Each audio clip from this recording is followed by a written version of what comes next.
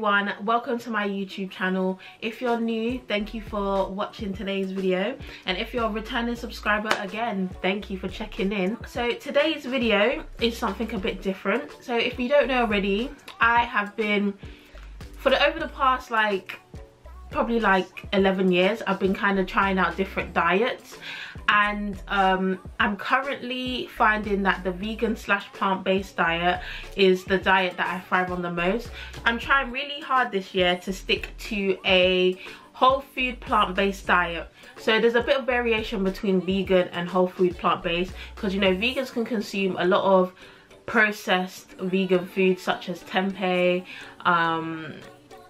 and soya products such as tofu, and you know, fake meat substitutes such as vegan sausages, vegan burgers. Whereas whole food plant-based, they don't really do that. They kind of eat like whole foods, so like sweet potato, beans, lentils, grains, you know, whole foods that haven't really been processed. So I'm kind of leaning more towards the whole food plant-based diet. So I'm doing like a 90/10 rule. It's like 90% of the time I'll eat whole food plant-based, and then maybe 10% of the things I eat will be a little bit processed, but it won't be any meat or dairy.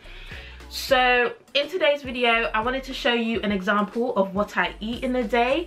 I've always wanted to film one of these. I have one on my channel that I filmed previously, but I'd like to do more of these types of videos, because I feel like I find it interesting to see what other people eat. People always come to me with questions about my diet, so this is a good example of just what I will eat in a day. Okay, so I want to start by saying I ordered from a company called Exotic Fruits. This is not sponsored, but I've been trying to find different fruits and vegetables that are really good for you.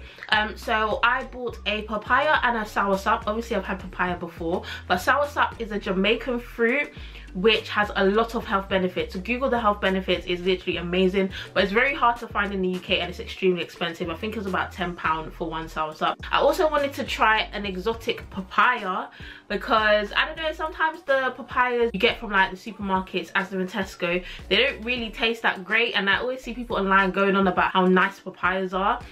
So I thought I'd just give it a try from an exotic fruit company. Why not? I didn't actually show you guys me eating it in this video, because this was the day that I got the delivery. I wanted to show you guys what I bought. Another staple in my household is some burro bananas. If you don't know what burro bananas are, they're meant to be like mother of bananas. So obviously we have a lot of hybrid fruits in the world today, where science has created new variations of fruits and vegetables. So Dr. Sebi says we should be eating foods that are non-GMO, non-hybrid, so like as natural as possible. So burro bananas are literally these tiny bananas.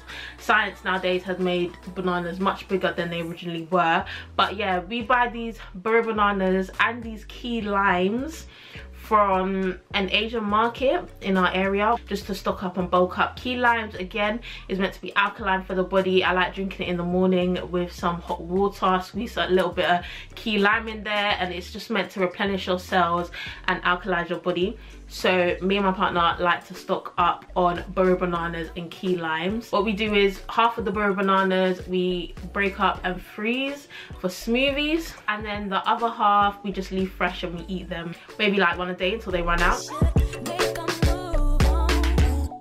So for breakfast, I've really been enjoying smoothie bowls. If you follow me on Instagram, Shots by Nye, you know I love a smoothie bowl. So what I do is I make my own homemade granola with oats, seeds, so like hemp seeds, chia seeds, cashew nuts, peanut butter. If you guys want to see a tutorial and a recipe of how I make my granola, please comment it down below and I'll be sure to get that to you. I make a big batch of granola at the beginning of the week, and then I just use it to sprinkle over my smoothie bowls. So today's smoothie bowl, I blended some frozen blueberries, banana, and then I make little coconut water ice cubes, and I just blended that up with some apple juice, some homemade apple juice, and it was absolutely amazing. So you can see me here, I'm just topping it off with a whole bunch of granola. You got a load of granola for it to be a filling breakfast, and then I pile on a bunch of fruits. So here are some examples of other days. So I might put pomegranates on it, I might put banana, I might put mango, I might put my super seed peanut butter on there, which you can see here. But yeah, it just depends what fruits I have and what fruits I'm craving. I will just literally load up the bowl with granola. So for lunch this day, I had some soft tacos. So I tried to have like a Mexican day once a week. So this was actually for lunch, so this was leftovers. But the day before, for dinner, I had a whole bunch of Mexican vegan tacos with tortilla chips, guacamole, salsa. It was absolutely amazing. In today's tacos, I had I used the mini shells just because they're more easier to hold and eat. So I had 3 mini soft tacos. I warmed the tortillas in the oven, and then I make Mexican rice, so Mexican lime rice. I make like a tomato black bean. It's not really a stew, but it kind of is. And then I top it with some vegetables. So what I do is I saute some onions and some bell peppers with taco seasoning in the pan, fry it up quickly. It's absolutely amazing. Put that on top, put some fresh kale or lettuce, and then I'll chop up some avocado or make guacamole and spread guacamole on top, and I'll have some salsa as well. It was absolutely amazing. Throughout the week, this is like one of my favorite meals I look forward to because I love Mexican food. It tastes absolutely amazing and it's very easy to make. So one thing I love to do is make fruit platters, especially if we're, you know, having a family gathering, or, you know, we're having a movie night or something. So around this time, we literally had a movie night. It was about 4 of us. So I decided to make a fruit platter. Obviously, we have popcorn and whatnot, but it's good to have fresh snacks out for everyone to eat on the table. So we had a movie night, and on this platter, I put pineapple, passion fruit, raspberries, mangoes, watermelon. It was absolutely amazing. It's just good to have, it's good to have fresh fruit to peck on because there was some leftovers. So for the next morning, I just had a fruit bowl, and I chill it in the fridge for a couple of hours, then just take it out, you know, when I'm about to sit down and watch a film.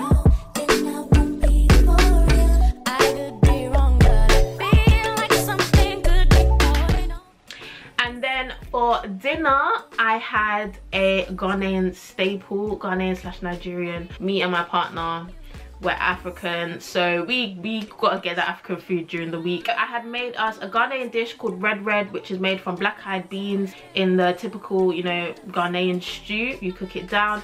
And I also made yam porridge, which is a Nigerian dish. You cook down the yam in literally the same stew. And then I also fried some plantain. It was absolutely amazing. My partner loves this meal and we really enjoyed it. That's everything I ate today. Obviously, I eat different things every day, so I'll be filming more of these videos so you can see different days and different types of things that I eat. Thank you very much for watching the video. If you enjoyed this type of video, make sure you comment down below and let me know. And if you would like me to share any of the recipes or anything I made on today's video, then please also comment that down below. If you like the video, make sure you like, comment, subscribe and share, and comment down below any other videos you want me to do. Peace.